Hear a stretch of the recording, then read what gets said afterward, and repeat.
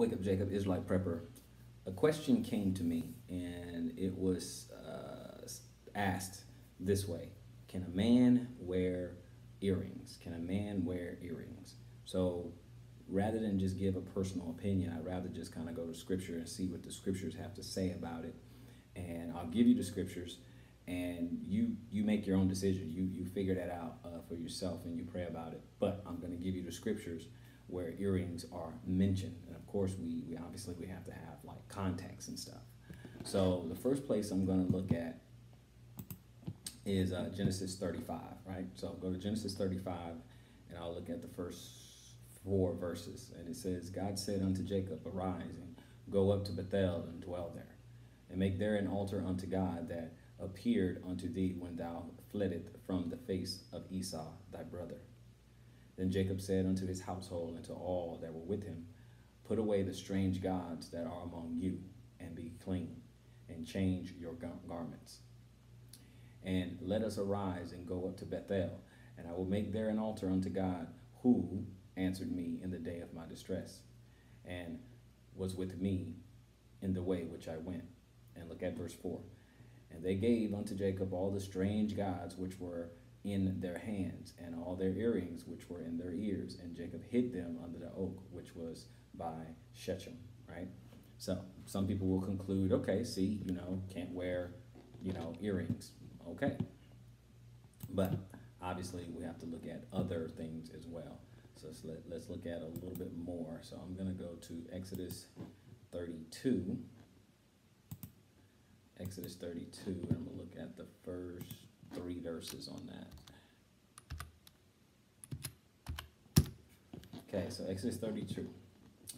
And when the people saw that Moses delayed to come down out of the mount, the people gathered themselves together unto Aaron, and said unto him, up, make us gods, which shall go before us.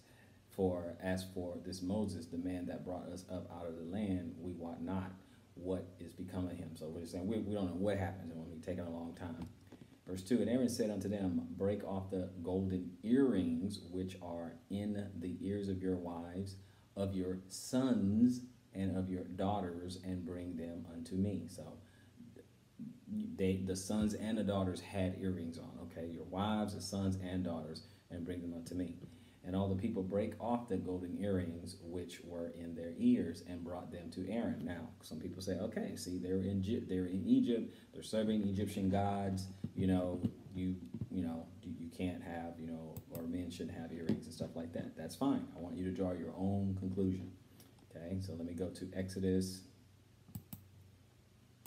35. Okay, let's go to Exodus 35, and I'm going to go to start at 20. All right, got to have a little bit of context here, so we're going to start at 20. Exodus 35 and 20, it said, and all the congregation of the children of Israel departed from the presence of Moses. And they came, everyone whose heart stirred him up, and everyone whom spirit made willing. And they brought the Lord's offering to the work of the tabernacle of the congregation, and for all this service, and for the holy garments. And they became, both men and women, as many as were willing-hearted, and brought bracelets, and earrings, and rings, and tablets, all jewels of gold, and every man that offered an offering of gold unto the Lord. And every man with whom was found blue, purple, scarlet, fine linen, goat hair, red skins of rams, and badger skin, brought them. Okay, these is fine clothing. And 24, everyone that did offer an offering of silver and brass brought the Lord's offering, and every man with whom was found shittim wood for any work of the service brought it. And all the women that were wise-hearted did spin with their hands, and brought that which they had spun, talking about clothing and garments, both of blue and of purple and of scarlet and of fine linen. And all of the women whose heart was stirred them up in wisdom spun goat's hair. Okay, so we get an idea what had happened. So what we were looking at was verse 22. Okay, verse 22. All right, and they came, both men and women, as many who were willing-hearted, and brought bracelets and earrings and rings. And so some people say, well, you know what, that doesn't mean the men had the earrings. Okay, that's fine. See, I'm not here to debate. I'm here just to present the the scriptures, okay? And notice some people say, well, he's just justifying because he has earrings. No, I don't. I have no earrings, and there are no holes in my ears, okay? So not justifying. All right, don't have any earrings. So we're going to continue. Numbers. Let's go to Numbers.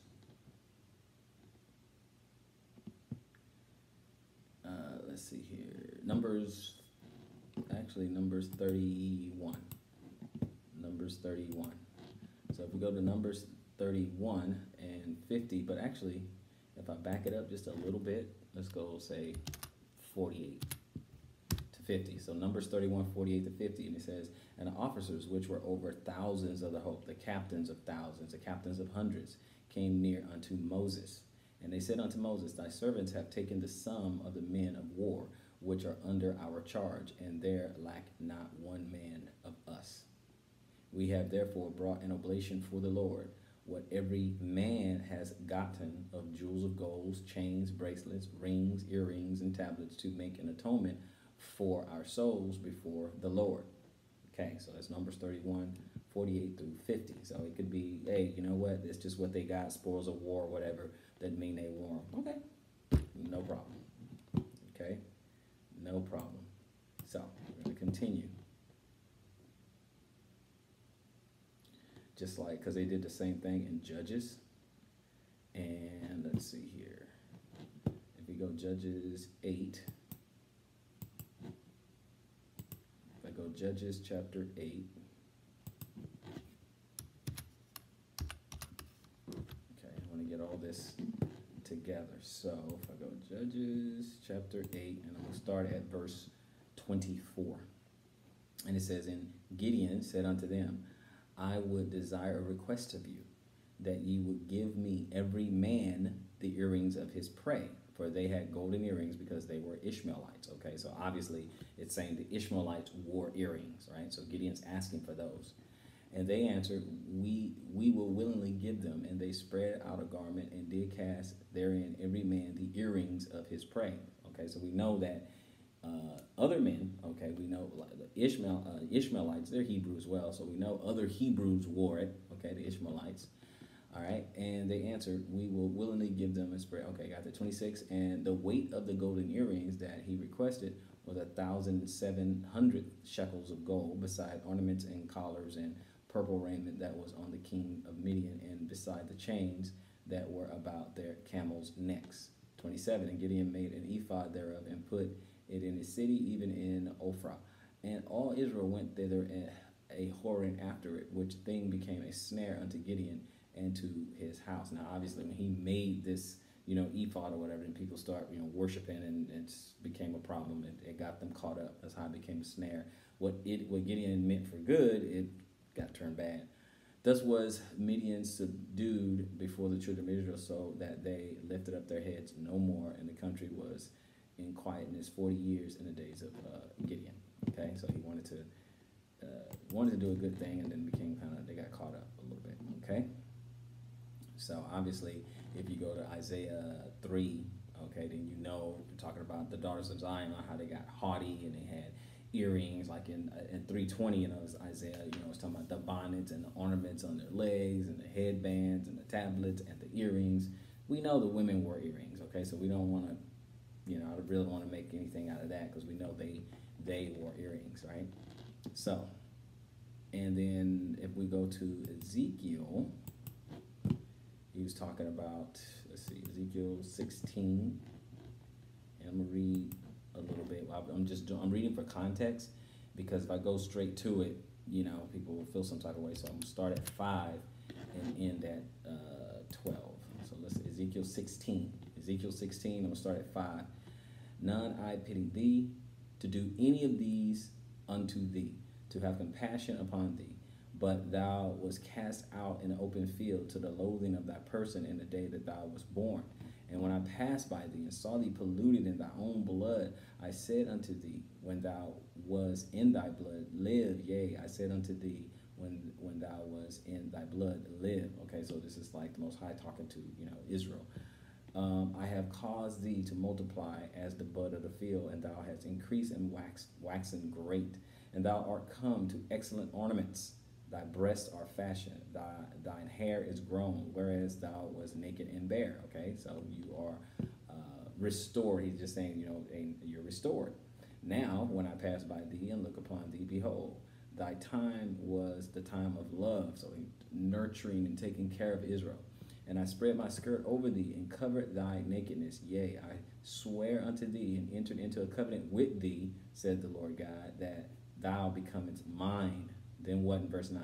And then washed I thee with water. Yea, I thoroughly washed away thy blood from thee, and I anointed thee with oil. Okay, so he washed away our sins and our transgressions and things like that, and anointed us with oil. I cloaked thee also with the broidered work, and shod thee with badger's skin, okay, fine clothing. And I girded thee about with fine linen, and I covered thee with silk, okay.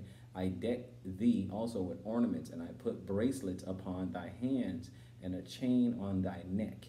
And I put a jewel on thy forehead, and earrings in thine ears, and a beautiful crown upon thy head. Okay, so this is the Lord restoring Israel, and he's saying all the things that he has done, okay, that he's done to Israel. Restored them, fine linen, their health, washed away their sins, and he started putting ornaments on them, and put bracelets on them, put chains around their necks, okay, and put a jewel in their forehead and earrings in their ears. Okay, so we can't. It's kind of hard to equate earrings being bad or whatever when this is how the Lord describes what he's doing for Israel, right? It's kind of like when people say, oh, well, polygyny is bad. But then when he likens himself like a polygynist, being married unto Israel and Judah, okay, we know the same nation and it's split. But when he does that, or you have the parable of the 10 virgins or whatever, so when he likens himself as a polygynist, then, we can't call that bad. Now, but I know the question is, can a man wear it, right? So we're going to get to that, all right? Because I actually don't want this to be super, super long. Okay, so finally, let's go on over the last place. Let's go over to Job 42, all right? And this is up to you guys, Job 42. So we know Job was restored. We know everything was taken away from it. His health, his wealth, his family, everything. Land, he just lost everything, okay? He lost everything. He lost everything short of losing his life. And part of that's not even true. He lost his old life, and he got a new life. But the last chapter of Job, which is 42, let's look at it right here. 42, I'm going to start at 10. And the Lord turned the captivity of Job when he prayed for his friends. Also, the Lord gave Job twice as much as he had before. Then came there unto him all his brethren and all his sisters and all they that had been of his acquaintance before, and did eat bread with him in his house. And they bemoaned him and comforted him over all the evil that the Lord had brought upon him. Every man also gave him a piece of money, silver, and every one an earring of gold. An earring of gold. So when I looked at that, I said, well, let's just look up earring. I just want to make sure, okay? Which is Nazim, okay? This is the Hebrew 6141. What is that? Oh, sorry, that's my bad vision. 5141, 5141, okay, in the Hebrew. And it says it's a ring, nose ring, or earring, okay? Ring, nose ring, or earring, okay? So it's still a piercing, all right? But they gave it to him, okay? So they gave it to him. So it says anything else, okay? Nose ring, earring, okay? It's a jewel, nose ring, earring. That's what it is, okay?